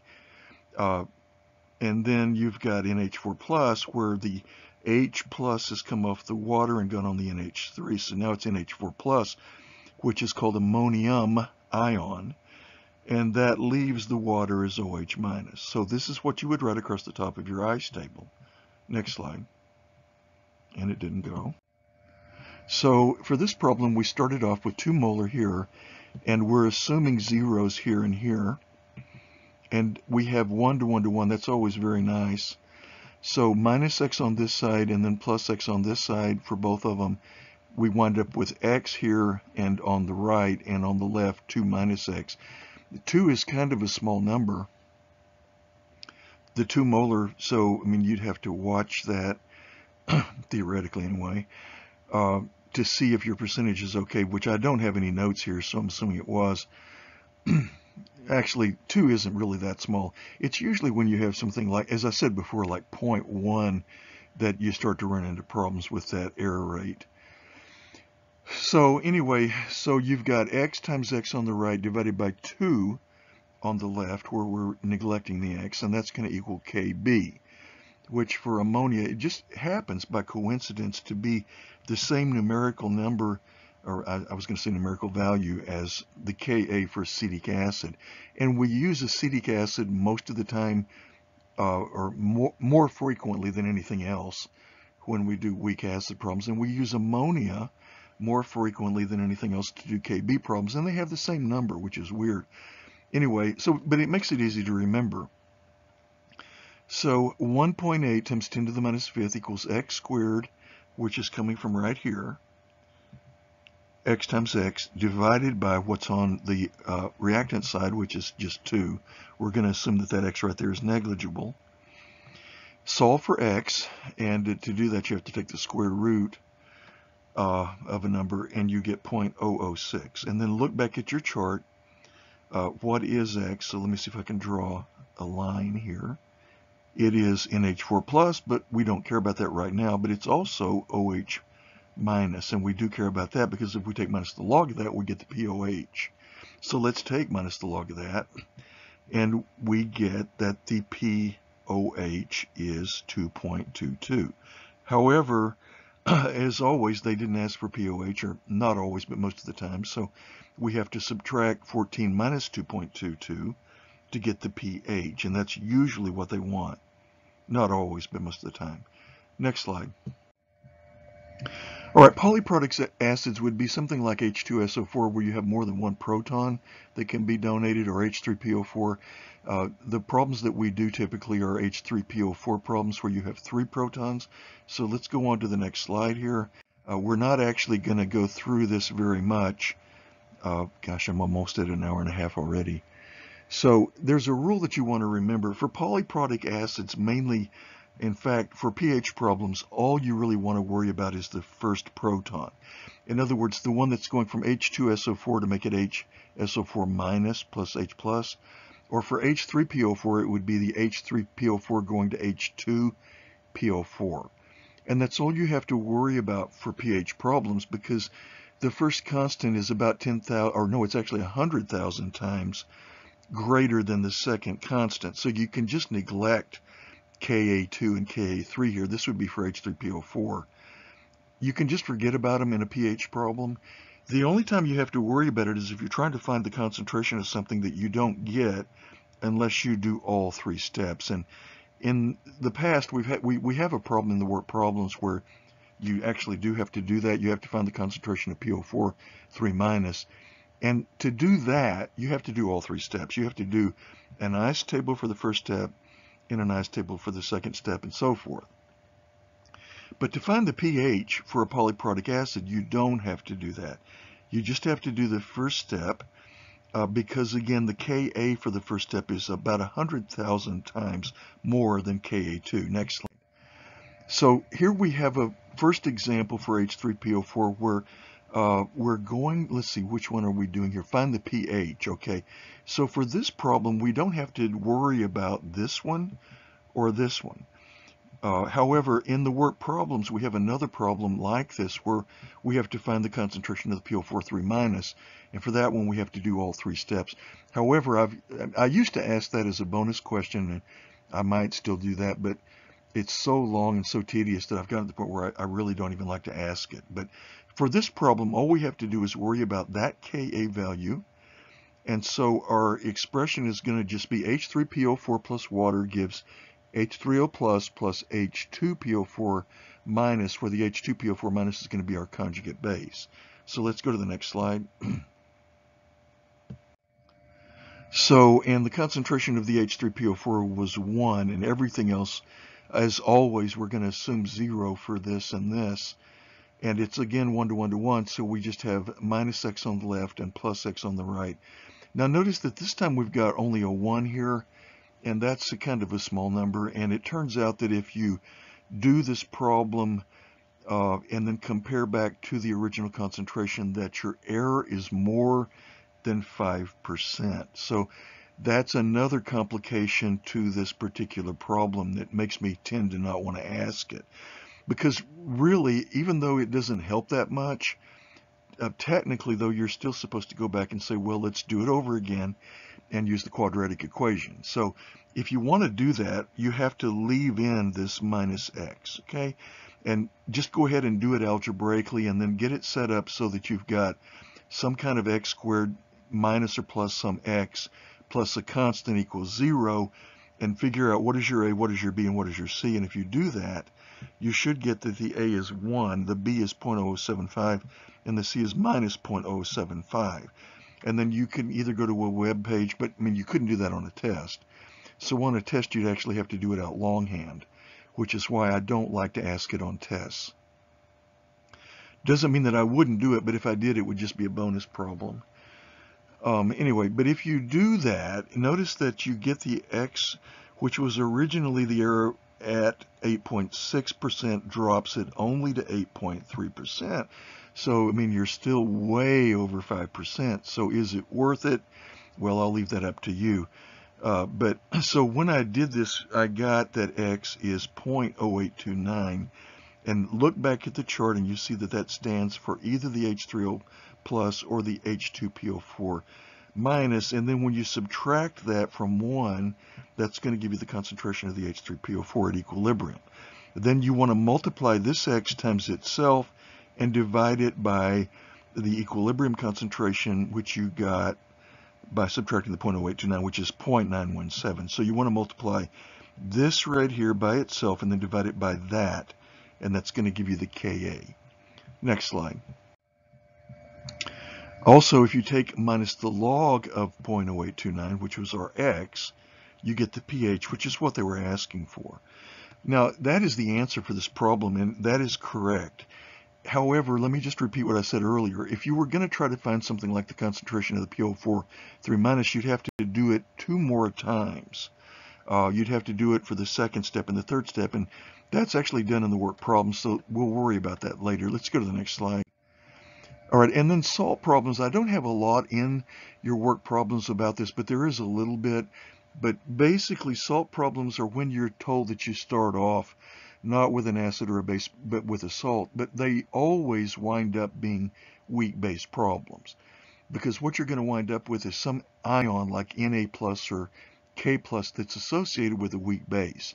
And so since the Na plus and the K plus don't have any acid-base properties, but the weak bases do, then what winds up happening is that salt problems wind up being weak base problems. So you work them the same way as the problems we just did, other than not the polyprotic acid one, but that one's actually kind of out of order, isn't it? But the weak base problems. So these wind up being weak base problems. Let me just take a moment to write that in. Whoops. All right, so salt problems end up being weak base problems. And so what they'll do in salt problems is they'll give you a salt to start with. And so you have to interpret that over to some kind of an equilibrium involving a weak base. Let's go to the next slide. So salts are ionic compounds like, for example, NaCl. When you dissolve them in water, they break up into ions. However, not all salts completely break up. And I mentioned this, I believe, in the lecture notes from the previous chapter. So there are a whole bunch of salts, and a certain number of them will completely break up if you put them in water, but a bunch of them won't. And remember, we were talking about some of the hydroxides that form with the transition metals, like iron hydroxide. Those typically don't break up in water at all, hardly. I mean, they do, but just a little bit. So we're going to talk about this in chapter 17b. It's called solubility. Up to this point, the salts that we've dealt with, and that will continue for the next little bit, are all soluble. And what that means is that when you put them in water, they completely break up like strong acids or strong bases. But just be aware that not all salts will do that. Okay, next slide. So here, for example, let's look at 3 different kinds of salts and compare them This one right here, and what you can do is you can kind of work backwards. So, I mean, this was originally going to have come from an acid and a base. So what base would you expect Na would come from? Well, I would expect it to come from NaOH. And I would expect Cl minus to come from HCl. So, and that's actually the way it happens. So NaOH is a strong base and HCl is a strong acid. So this salt turns out to be a neutral salt, and I'm not going to try to write out neutral, but I'll just write N. What about KCl? Well, that's probably from KOH, which is a strong base, and HCl, which is a strong acid. So again, we're probably going to have ourselves a neutral salt here. And then here, the same thing. So NaOH and HNO3, strong acid, strong base, neutral salt. But they don't always have to be that way.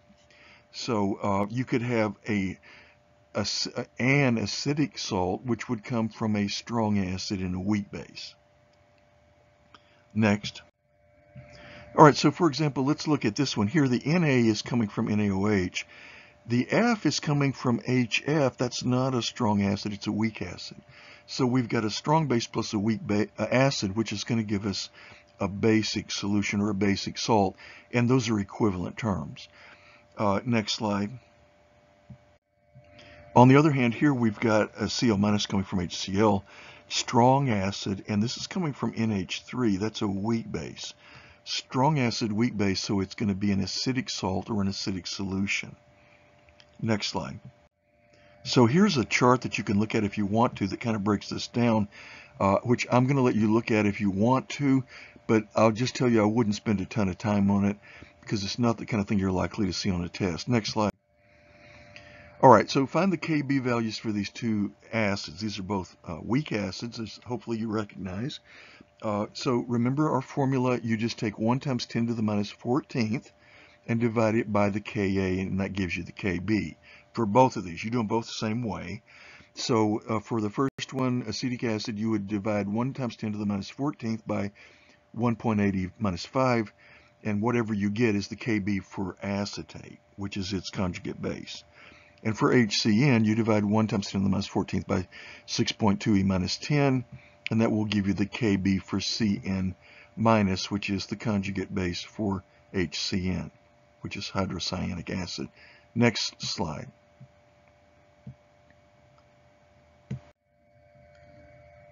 Next. Okay, I'm going to just keep clicking for a minute here. And there are our answers. Next slide. Arrange the following from lowest to highest, giving the data on the next slide. And we're looking at this by pH. So let's just do what we can now. Some of it we can't do unless we look at the actual numbers, but if we're going from lowest to highest, that means the most acidic is going to be at the bottom, and that's going to be our only strong acid. And the least acidic at the top here is going to be our strong base. And if we've got like a neutral salt like NaCl, which we do, that's going to be like right in the middle. Okay, anything that has acidic properties is going to go between the HBr and the NaCl, and that would include HF, NHCN, and also, even though it doesn't look like it would be an acid, this is also an acid. It will donate a proton and become NH3Cl. Excuse me. So that one, and so this one, and this one are acids. So they're all going to fit in somewhere between HBr and NaCl, but we need to look at the Ka values to see where they go exactly. So the higher the Ka, that means they're the more acidic. They'll be closer to the HBr part of the range, and the less acidic means they would have a lower Ka value than they would be up towards the NaCl. And then between the NaCl, which is kind of in the middle, and the NaOH, we'll have our bases, which would be only two, ammonia and NaCN. So this one will break down to Na+, which has no acid-base properties, and Cn minus.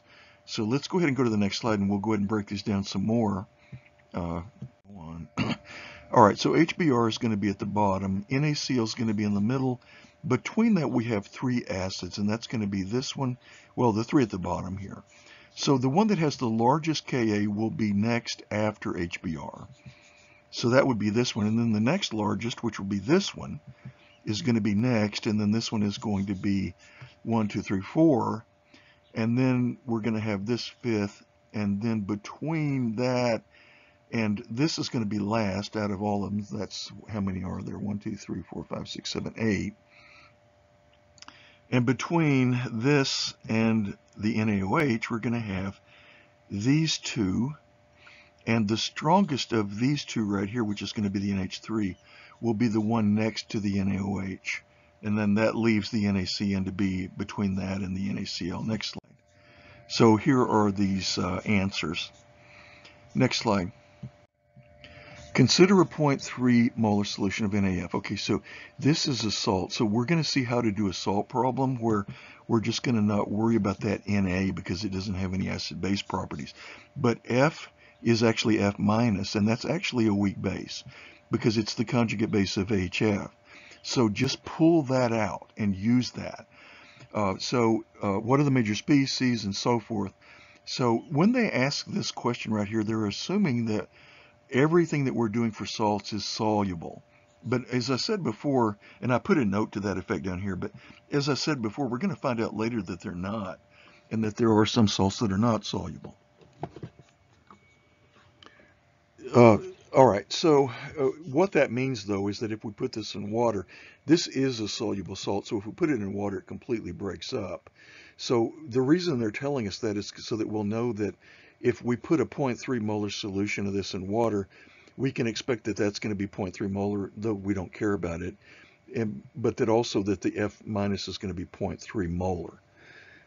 So that will give us our starting concentration.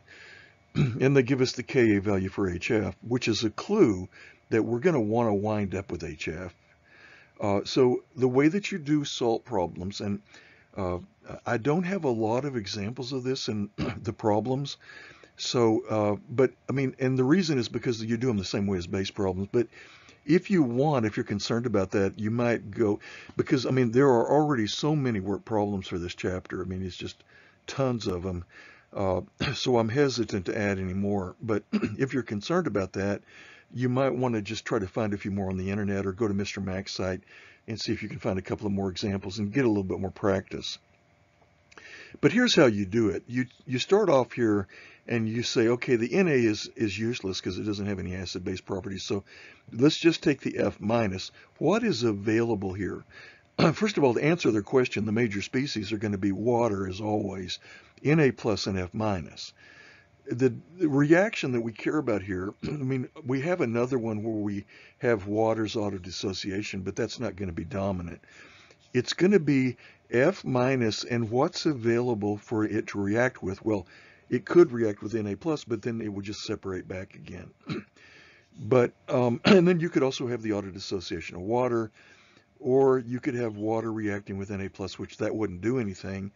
The only one of these that's actually going to work out of the various combinations that you could have would be if, for example, an F minus reacted with the water. Then you would have a Kb expression. You would have an equilibrium where you'd have F minus plus the water would give you HF on the right-hand side of the arrow plus OH minus.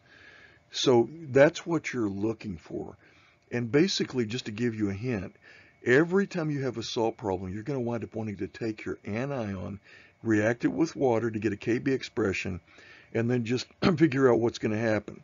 F minus plus water, well, I mean, it's pretty obvious that it's going to pull or pluck a proton off of the water. So let's go to the next slide and take a little bit more of a detailed look at this.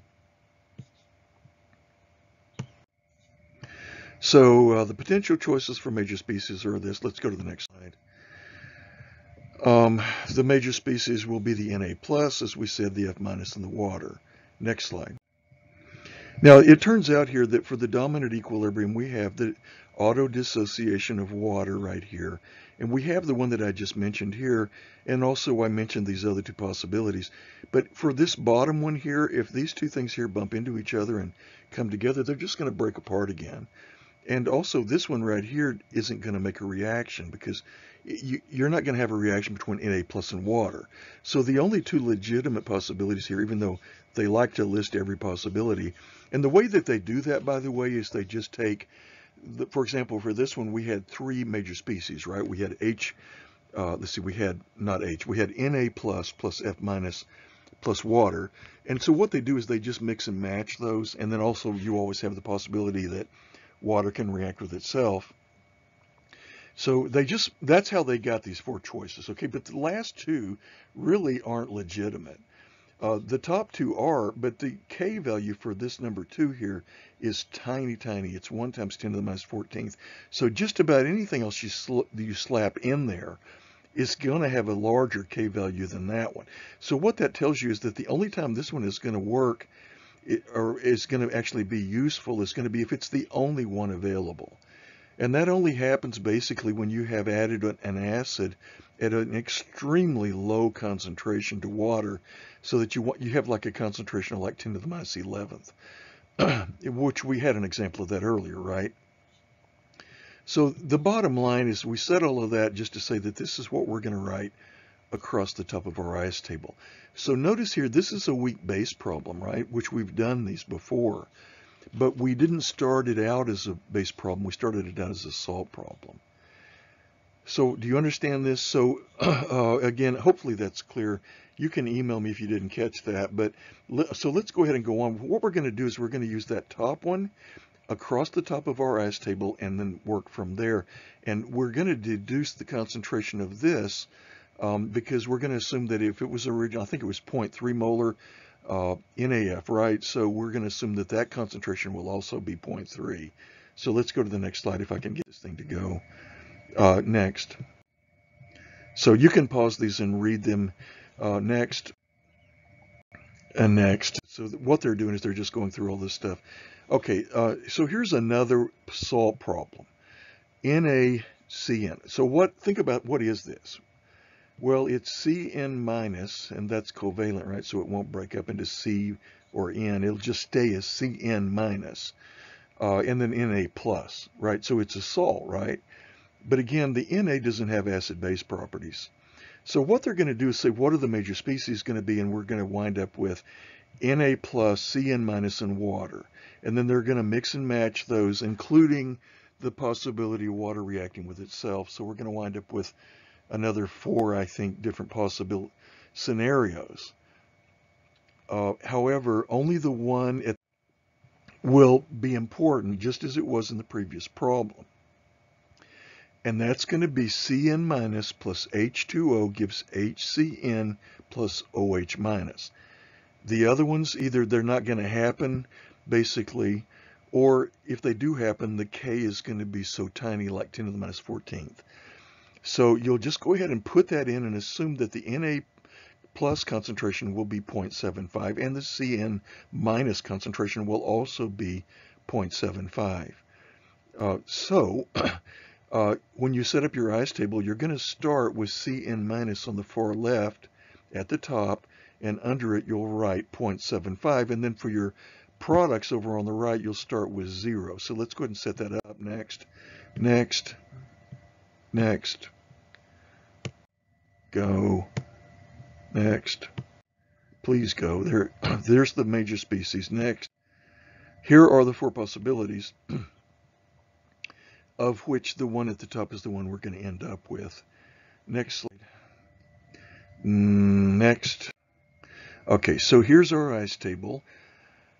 0.75, I just told you where that came from, right? These 0 plus x is x for both of the products, and 0.75 minus x. We assume x is small here, but because this is a number less than 1, we'll have to be careful, although I don't see any indication that I had a problem with the error.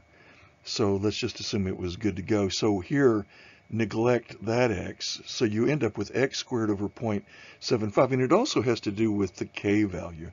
That comes into play as well. And here the K value being very small means that probably it'll be okay.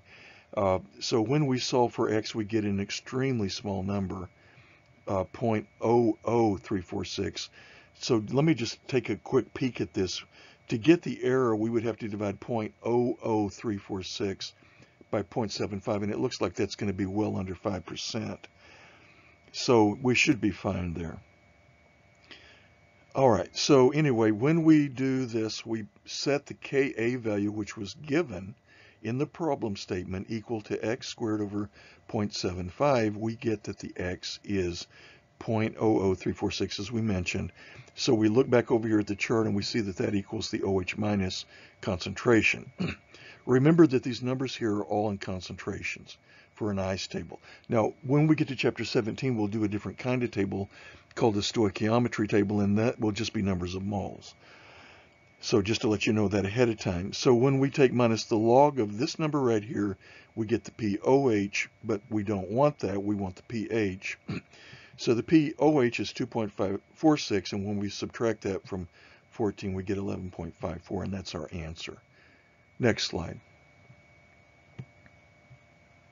So, I mean, I might as well drink a cup of coffee here. All right, now we're getting into this area. We're almost at 2 hours, and we only have about 16 slides to go. So I'm going to go through this next part kind of quickly and let you read some of it on your own, because I don't want to go over 2 hours. I mean, for sure. And let me sit back down for a minute. So what kinds of things would increase acidity in compounds? And it turns out there's actually 3 things. So bond polarity tends to make things more acid to some extent. So let's just talk about this quickly, and you can pause these and read these in detail if you want. But the reason that that happens is because polar bonds release the H's more readily than nonpolar bonds. So we'll see more about that in just a few moments. Bond strength affects acidity, or how acidic something is, in this way. The stronger the bond is between the H plus and whatever it's bonded to, the lower the bond strength is going to be. Or to put it in the reverse way, if you have a really low bond strength between the H plus and whatever it's bonded to, it's easier for that other thing to let it go. So that will increase the acidity. And let's go to the next slide. And here, did I skip a slide? Okay, so here are some examples. Bond strengths. Notice here that the stronger the bond is, all of these are strong acids except the one at the top. And the reason that HF is not considered to be a strong acid is because it's such a tiny atom and the bond strength is so strong that it tends to hold on to that H really tightly. Whereas if you look at HCl, HBr, and HI, they have lower bond strengths, so they tend to let go of that H+. And then next slide. We're going to talk about this actually more later. So this is what I just said. So fluorine makes HF, that is not a strong acid, it's a weak acid, and that's because the F tends to really hold on to the H, so the bond strength is really high. Let's go to the next slide. So, I mean, to clarify what we said on those previous slides and to add a little bit to it, I pulled this off the internet. So let's just go through this, and I will spend a little time on this, although we're almost out. But the strength of the bond, so let me just kind of read what this guy said. This was on an internet forum. Holding the hydrogen to the molecule, if that bond is really strong, then the molecule doesn't want to let go of the hydrogen, which tends to make it a weak acid. So if the strength of that bond is low, then it will be a stronger acid, which is why we saw as we went down that chart a moment ago, the weaker the bond, the stronger the acid, basically. Next slide. But then there are other factors involved in it, so that isn't the only thing that happened. So the second factor this guy mentions is the polarity of the bond, and we talked about that earlier also. But he says here that this can only be used minimally. So this is probably, out of the 3 factors we're going to talk about, the least important. And he explains down here that when you have a very polar bond, the hydrogen can be removed from the compound more easily. And that's, so, I mean, but then you also have to remember that that didn't work for HF. Right, because HF had a very polar bond, and yet it's still a weak acid. So this one is kind of a minimal factor. So this would be the one that we would consider least important. And then let's go to the next slide. Stability of the conjugate base is very important, and you'll come back to this if you take organic chemistry. What this means is that let's say you have acetic acid, If the acetic acid lets go of the H+, will it be stable without it? That's what it means here, to say the stability of the conjugate base. The more stable the conjugate base is, the stronger the acid is going to be. So it turns out, for example, think about in your mind HCl. What is HCl? Cl has 7 electrons, and if it takes an extra electron from the H+, or from the H to make the H and H+, then it will have an octet, which is stable. So the Cl doesn't really need that H+ there. As long as it holds on to that extra electron, it has an octet and it's happy. So it's happy to let go of the H+. And that's true also for Br and I. When they have that extra electron that they plucked off of the H to make the H into H+, then they have an octet, right? Because they originally had 7 electrons, now they have 8. So they're stable. So because if the H+ then leaves, they're still going to have an octet, what that means is that they're the conjugate base, which is what they are. In other words, the Cl minus, the Br minus, and the I minus are conjugate bases of HCl, HBr, and HI. And they're stable because they have an octet. So, I mean, really, to be honest with you, they really don't care if the H+ leaves. Because they're very stable without it, because what they care about is those 8 electrons. So when that happens, it means that they're very willing to give up that H+. So that means that they're strong acids. And if you think back, those are all in our list of 7 strong acids. HCl, HBr, and HI. So that's what this is talking about. And this one is maybe the most important of all. Again, and if you take organic chemistry, you're going to come back to this over and over again. So the more stable the conjugate base is, the stronger the acid. Now, the exception here is HF, because HF has other things going on in it, one of which is its tiny size compared to the Cl, the Br, and the I. So that's why, and HF is a fairly strong acid in its own right, but it's just not strong enough that we can consider it to be a strong acid. But again, because of the other factors that are involved for HF, then we don't consider it to be a strong acid. And it isn't a strong acid by measurement. Next slide. Okay, let's go ahead and go to the next slide. Whenever you have an oxyacid, you have the same situation that we talked about as far as the stability of the conjugate base. The more oxygens that are attached to whatever is there, the more oxygens that you have attached to the thing that has the H on it, the stronger the acid is going to be. And let's look at some examples, because I think it'll be easier to see it if we look at this chart. So this is divided up into 3 sections, which I'm going to draw a line here, and I'm out of time, but draw a line here.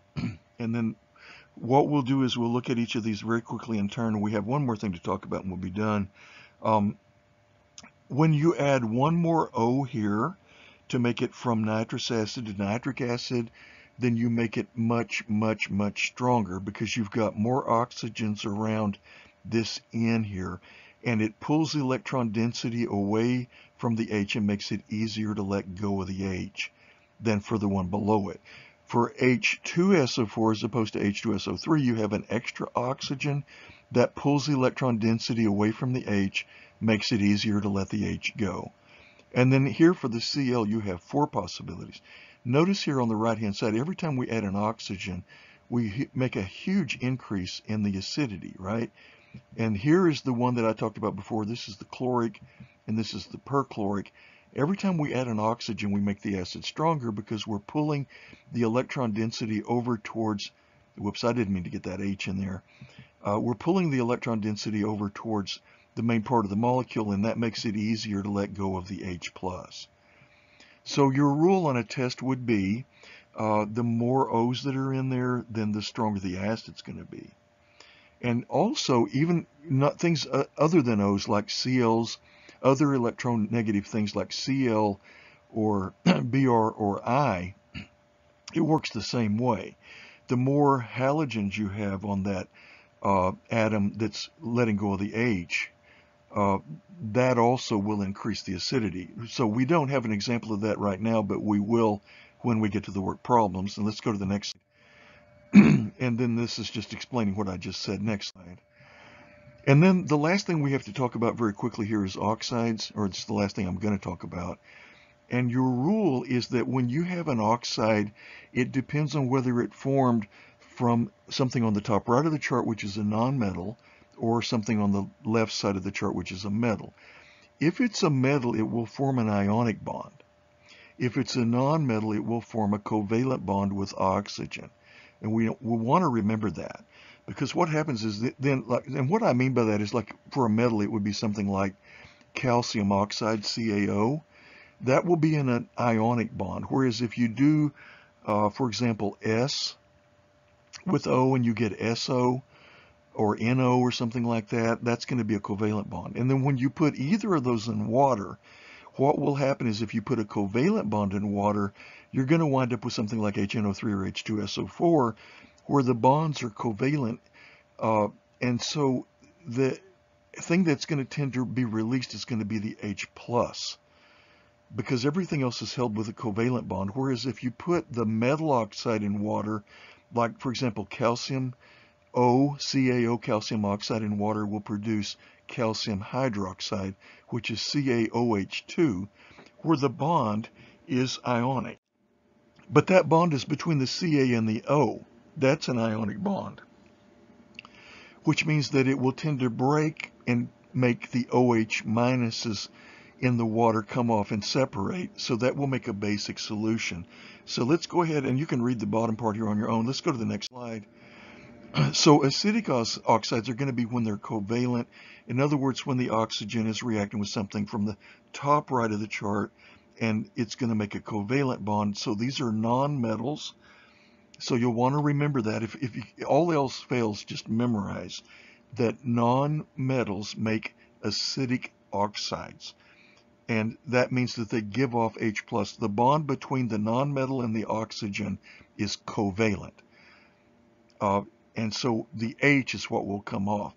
For nonmetals, next slide, the bond between the nonmetal, like the calcium and the oxygen, is ionic. So when you put it in water and you make CaOH2, the bond will break between the calcium and the oxygen on the OH. So the whole OH will come off, and that will make it basic. Okay, that's going to wrap this up. I'm going to click on the last few slides. Here's another picture of what I just said, so you can pause there and look at that. We're just over 2 hours. This is the longest one I've ever made, I think, but it's good because we get it all in one video. And then you can look at this on your own also, and we'll do this more on the word problems. An acid is a proton donor, but we can also think of it as an electron pair acceptor. And if we do that, it allows us to include more things in the acid category than the original definition. So look at that on your own. We'll come back to that in the word problems. And next slide. So we have 3 models. Next slide, and then that's it. So I'm going to cut it short here quickly. So I'll see you in the chapter 16 word problem.